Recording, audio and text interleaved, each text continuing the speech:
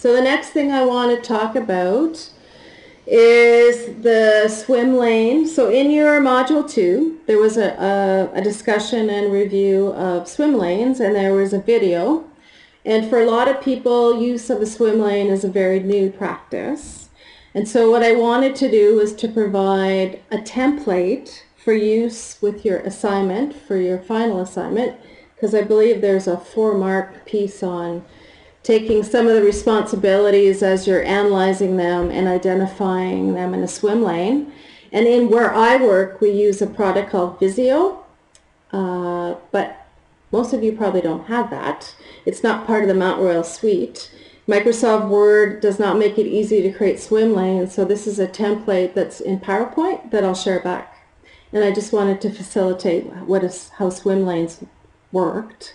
As an example, I wanted to bring up the swim lane template for a no smoking policy. And really in PowerPoint, if you looked at this, and I'll put this in full slideshow here. Can everybody see that? Yes, I can see it now. Okay, great. So in the in your book, you know, there was just a little bit of information on the use of swim lanes. And really, it's pretty basic when it comes to identifying a flow chart, because what you're doing is you're identifying participants in a group that are dealing with a process, and from that process there are decision points that are made, and often those decision points identify areas where there's going to be procedures and steps that have to be done. And also they identify the key owners and those responsible for various parts of the policy. So why this is important is it identifies in the early stages when you're doing your research, it identifies your responsible individuals and departments, those that will be accountable for compliance and for enforcement, as well as being accountable. And as we go through the writing format, you'll see how we write those key components into our policy. And they also identify workflow so that as you're trying to understand, you know, what's happening in the policy and what key information is coming forward, you're able to create that workflow. And so as per the screen that we're looking at, there's pretty basic shapes. There's a square, which is a step or an action and an overall flow chart. There's a diamond shape, which is a decision shape, which is a point in the flow chart where decision must be made. So if it's a yes, it goes one way. If it's a no, it goes a different way. And then there are lines and arrows and different shapes that connect these different processes. So as a simple example, if I was in a research phase and I was mapping a no smoking policy, you'll see on the left-hand side, my key stakeholders in this are my employees. They're here. The department managers, the executive, and human resources.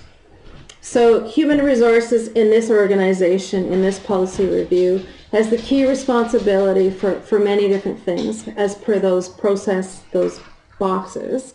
So they're responsible for evaluating current legislation and regulations, reviewing all of those practices and legal requirements that are going to inform the no smoking policy that they'll be creating. And they're going to be responsible for integrating these new requirements into a policy document. So that's a big box, and this is where there would be some key work done in order to understand what that policy document would look like. Other responsibility for this policy document is the actual executive. So in these swim lanes, and that's what they're called because they're swimming, the executive have the next stage responsibility for endorsing the policy.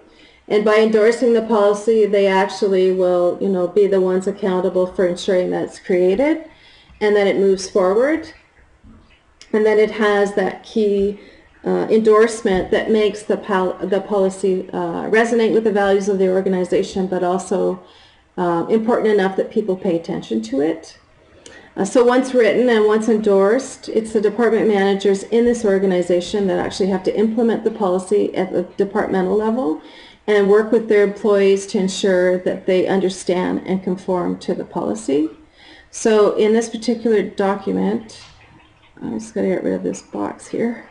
The employee in the swim lane here, if the manager is trying to implement this smoking policy, no smoking policy that came from HR, and the employee is asked to adopt and there is compliance, then the policy is adopted and it's simple. If there's non-compliance, then in this swim lane roadmap, the actual outcome goes back to HR for non-compliance, and typically in that policy you would know then that you have to construct some sort of way of identifying what non-compliance looks like and what disciplinary action and enforcement will be part of that policy. So the real intent behind including swim lanes and process documentation in your policy analysis and research phases is just to help you sort of document out and draw out all the key stakeholders and all the different steps that are going to be happening when you do your review your document.